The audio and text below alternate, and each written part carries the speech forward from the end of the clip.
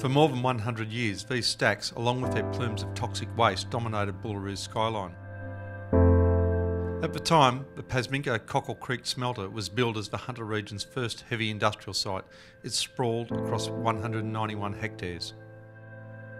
Lead and zinc smelting was carried out there between March 1897 and September 2003.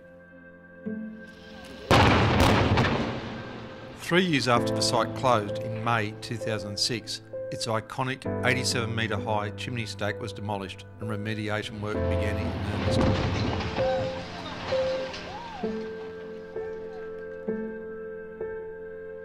The industry was very important to the industrial development of the region and provided essential materials for the Australian domestic market and export dollars.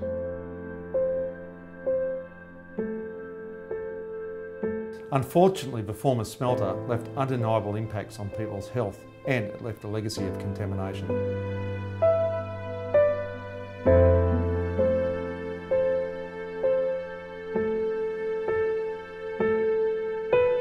To make matters worse, many of the homes in Boolaroo are quite old. Some of them even date back to the early days of the smelter. And whilst there's a legacy of contamination from the smelter, those homes, by virtue of their age, also have other lead issues, particularly, for example, from lead paint.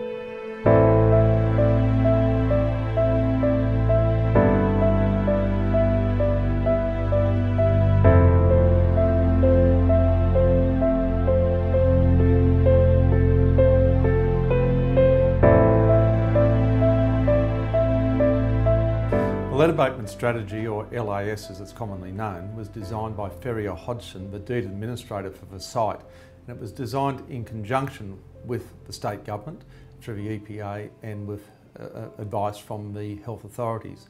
It was signed off by the Department of Planning and was a consent condition on the remediation of the overall site. So from 2007 to 2013, the LAS operated in the residential areas that were affected. They were defined by a grid system of affectation and was really designed as a cap and cover. So acknowledging that not all the material could be removed or that it was practical to remove it, because in many cases to do that you would need to demolish homes, and that's not what people wanted. So the LAS is a system, a cap and cover, that has been used in other areas around the world. The lead abatement strategy wasn't supported entirely by the community. There was some scepticism about it, and certainly that's understandable. So the question is whether or not it was well developed, whether it was well applied, and whether it's going to work into the future.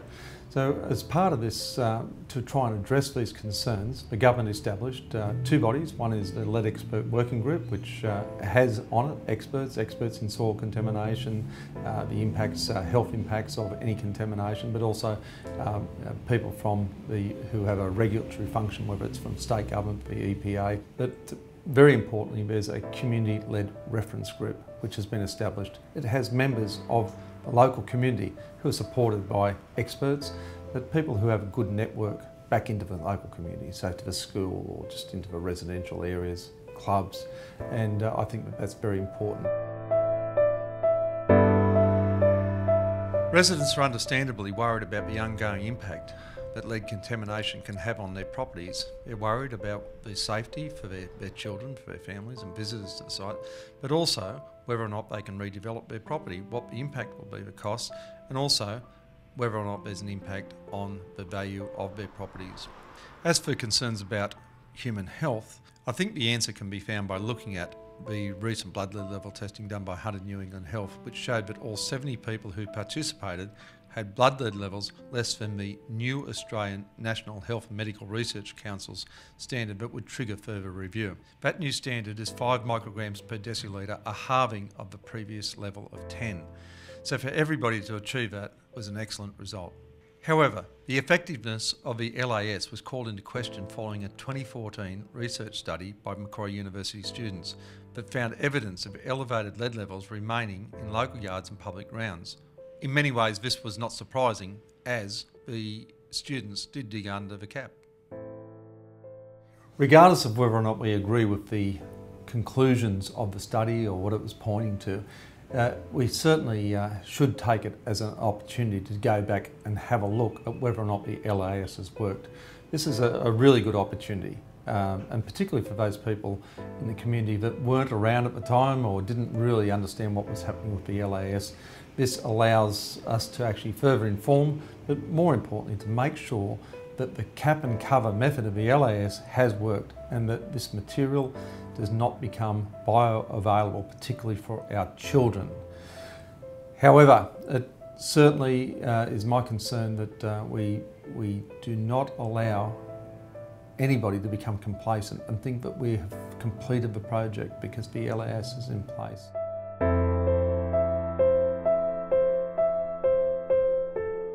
Following the results of the Macquarie University study and after discussions with Professor Mark Taylor, who is an acknowledged expert in these areas, I took a trip to Idaho to visit what was one of the largest, if not the largest, lead and zinc smelter in the United States at the time and closed in the early 1980s. So I wanted to have a look at what they've done because they are roughly 20 years ahead of Australia in what they're doing. And they seem to have done a very good job of addressing the concerns, particularly the health concerns of that community.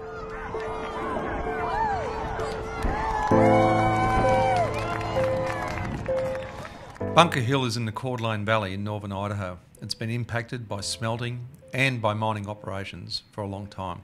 It's a very good example of the impacts of these toxic industries. In July this year, I took my own study tour to Idaho where I met with people from the Idaho equivalent of the EPA.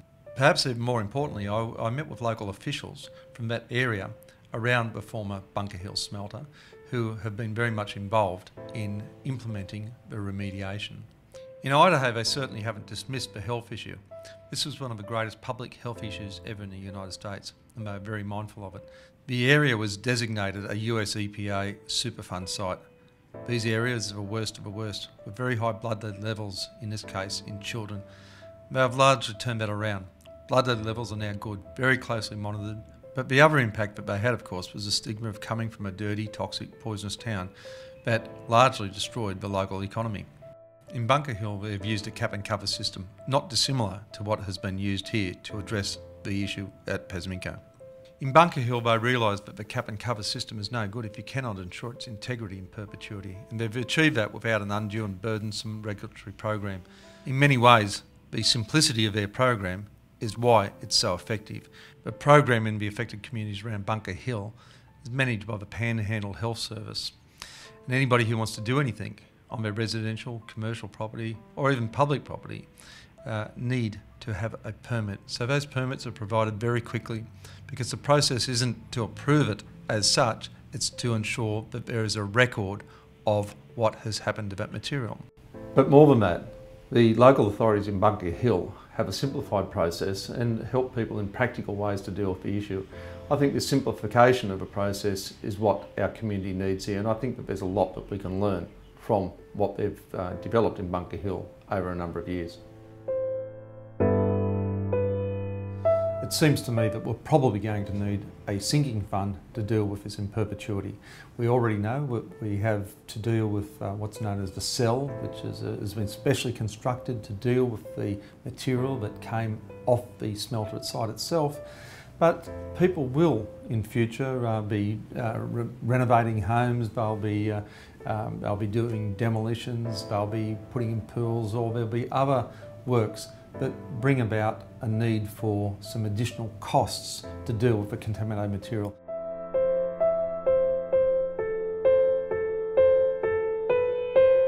For example, what happened at Marmong Point in the April storms, were a reserve that had been built up with a lot of lead slag from the smelter site, probably done during the 1960s or 70s when this material was believed to be perfectly safe and good for this use, was exposed from the impact of wave erosion. But that's going to cost money to remove. Now, do we just leave that for the state government or the council to pick up as these things occur in the future? Or do we have a legacy fund that does that?